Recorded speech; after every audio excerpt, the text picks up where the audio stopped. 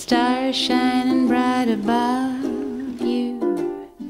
Night breezes seem to whisper, I love you. 嗨，大家好，我是柯野，今天给大家介绍一下我的住处。我先大致说一下这个房子的情况啊。这个房子它是位于杨浦区一个90几年的小区，然后产制面积是48平这样的一个一室一厅。坐地铁去人民广场的话，也就20分钟吧。房子一共签了2年，第1年的租金是5000块钱每个月，然后第2年是5200块钱，就是涨200块钱这样。然后水电煤都是自付，煤就是天然气啊。租的时候是押一付六的，也就是说，每次都是交半年的租金这样。这个其实看房东啊，其实一般来说都是押1付3，反正就是不同房东有不同的处理方式吧。我就从进门开始完整跟大家介绍一下，请看带房 VCR。好，我进门之后呢，其实左手边就是一个厕所，马桶旁边我就放了这个猫砂盆，铲完猫屎之后直接丢到马桶，然后可以直接用水冲掉。我用的是那种豆腐猫砂，所以可以这样。这边放了2个收纳盒，直接用来放内衣内裤，上面就是毛巾架。然后洗澡的地方就特别小，然后平时洗澡就是把这个浴帘这样拉起来，厕所这样转出来。好，右手边左手边就是刚才的大门。因为进门的地方特别小，所以没有什么地方可以放鞋子了。然后我就买了这种用吸铁石吸在门上的这种鞋架，对，吸力特别强。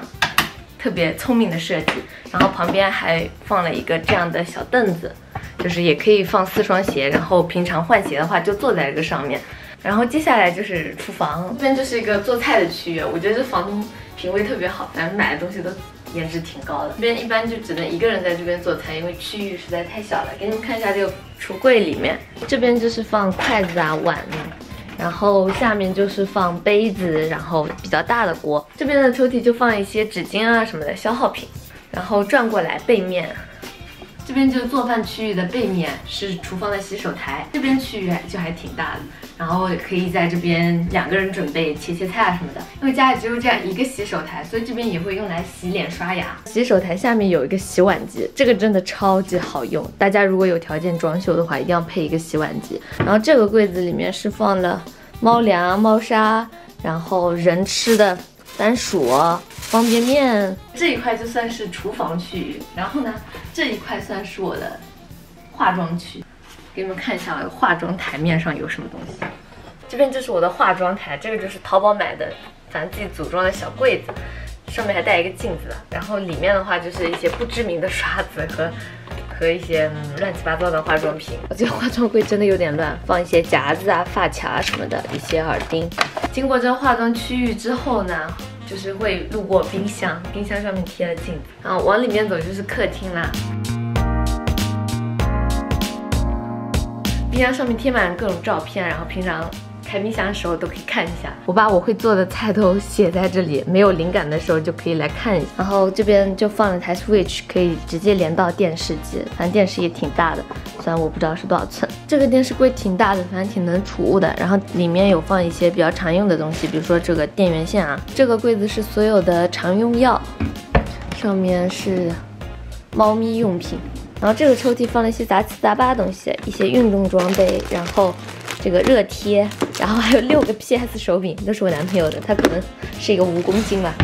然后这个柜子旁边呢放了一把木吉他，这边其实是一个餐桌，但是我们现在用来办公了。然后这边是我男朋友用的电脑，这边墙角还有一个特别大的柜子，也很能放东西。这下面2个抽屉放了我自己收集的一些乐队周边啊 ，Decca Joyce 的日历啊，然后一些专辑，然后还有磁带。对，都在这边。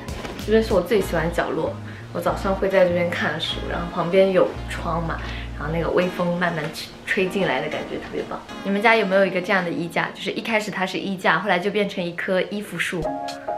然后接下来就是我的卧室进门之后有一台电钢琴在墙边，然后这就是我男朋友平常会在这边弹琴。琴旁边放了一些瑜伽垫啊、摄影器材。琴上面我放了一台这个喷脸的机器，我可以在家自己做冷喷，然后也可以当加湿器来用。钢琴上面放了耳机、蜡烛，然后一个小灯，然后我的放笔的东西。着重介绍一下我的书桌。我现在觉得我这个办公区域还挺完美的，就是 Mac， 然后接一台显示器，然后旁边是一台 Windows， 它主机箱在地下，然后这边旁边是放我的耳机，AKG 的监听，然后 AKG 的一个随身听。AK 机打钱。书桌旁边放了我的电吉他，这样人坐着的时候可以直接把它抓起来，就很方便。电吉他旁边是我的音箱，音箱旁边是一台电吉他的综合效果器，然后这边就是床头柜，上面是圈圈的窝，这个我把它称之为汉堡包。然后这边就是我的书，其实就不多，因为租房自住嘛，就是有很多书就不方便，所以我能看电子书都会看电子书。这是我的床头灯，然后我自己还贴了一个灯在这个上面。我这是个生活小妙招能手。然后这边是衣柜，它特别的小，然后也很乱，就不给大家看。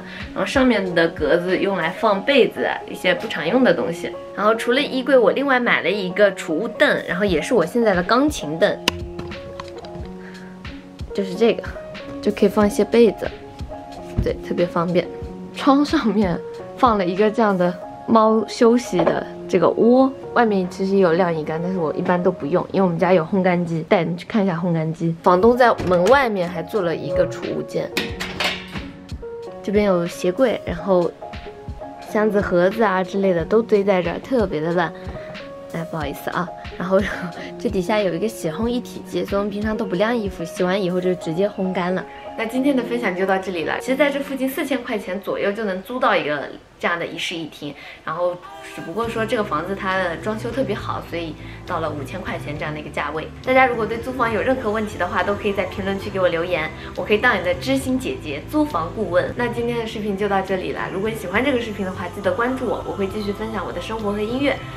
我们下个视频再见。